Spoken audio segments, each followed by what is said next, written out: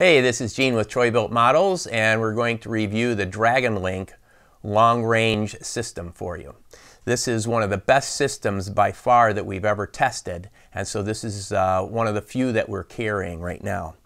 The way that this operates is that it's going to replace your existing module and antenna system. So with this particular radio, we can't remove the antenna very easily, so I just left it on there. So what you get with this is the DragonLink module, basically, and you've got a low and a high power setting. It comes with a couple different antennas.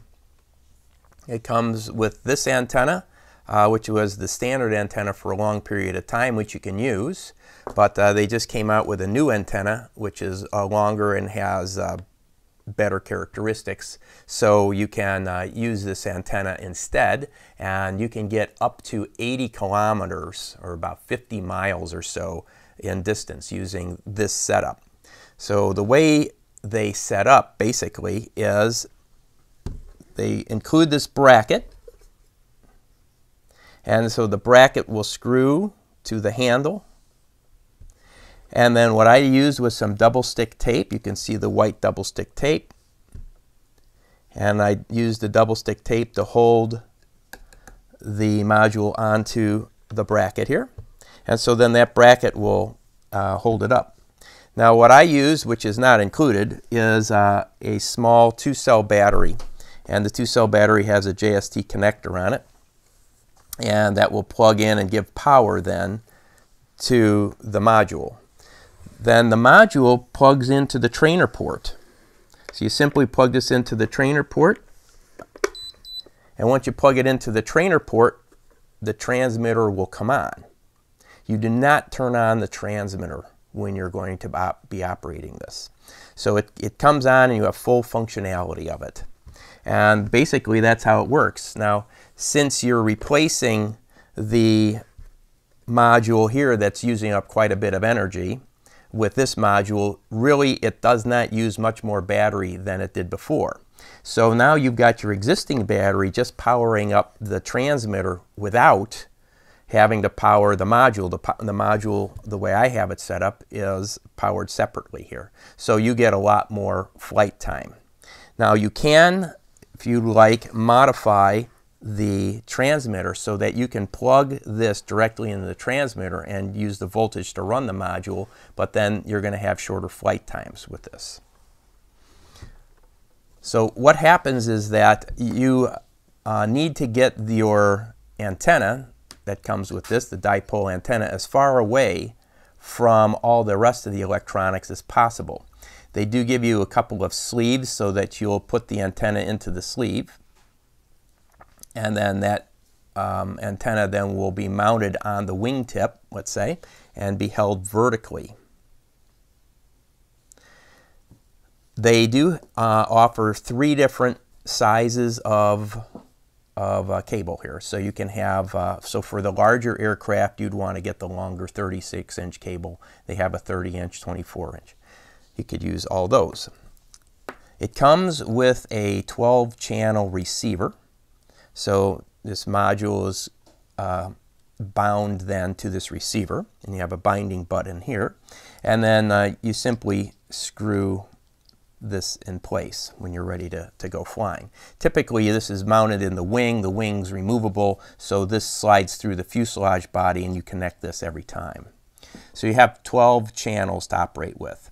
So the directions for this seem rather complicated in that you've got to bind this and calibrate and things like that, but it's really fairly simple if you follow these simple instructions. Basically you plug this into the trainer port, you get a separate battery, and it's ready to go.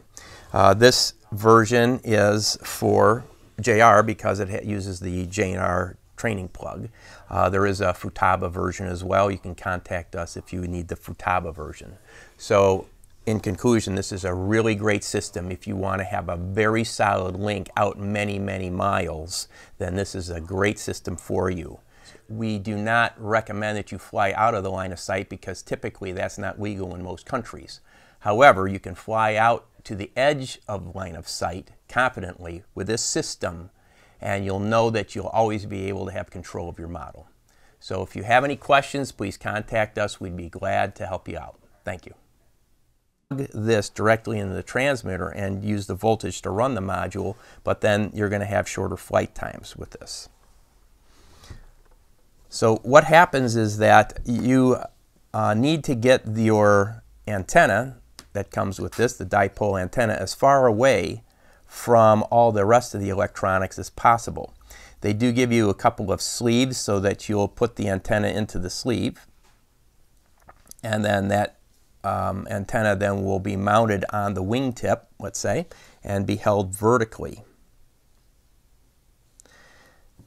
They do offer 3 different sizes of cable here. So you can have, so for the larger aircraft, you'd want to get the longer 36-inch cable. They have a 30-inch, 24-inch. You could use all those. It comes with a 12-channel receiver. So this module is bound then to this receiver, and you have a binding button here. And then you simply screw this in place when you're ready to go flying. Typically this is mounted in the wing. The wing's removable, so this slides through the fuselage body and you connect this every time. So you have 12 channels to operate with.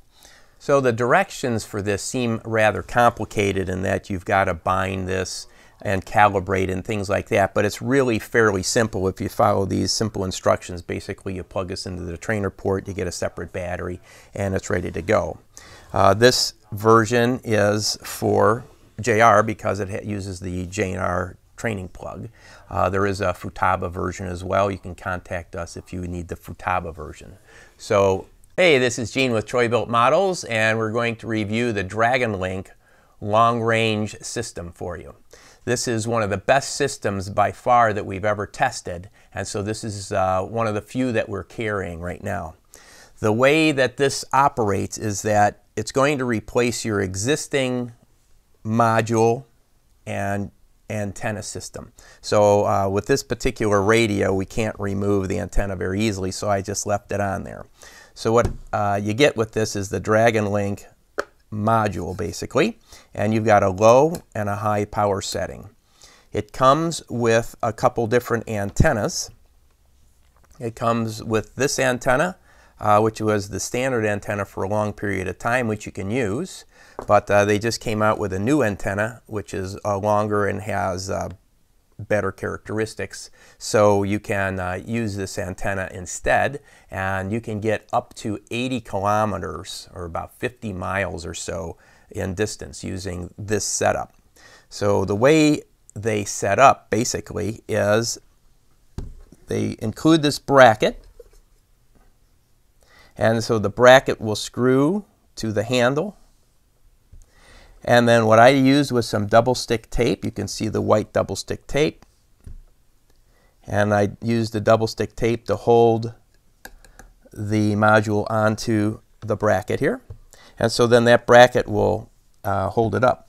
Now what I use, which is not included, is a small 2-cell battery.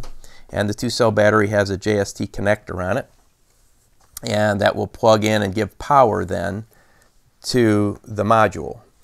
Then the module plugs into the trainer port. So you simply plug this into the trainer port, and once you plug it into the trainer port, the transmitter will come on. You do not turn on the transmitter when you're going to be operating this. So it comes on and you have full functionality of it. And basically that's how it works. Now, since you're replacing the module here that's using up quite a bit of energy with this module, really it does not use much more battery than it did before. So now you've got your existing battery just powering up the transmitter without having to power the module. The module, the way I have it set up, is powered separately here. So you get a lot more flight time. Now you can, if you like, modify the transmitter so that you can plug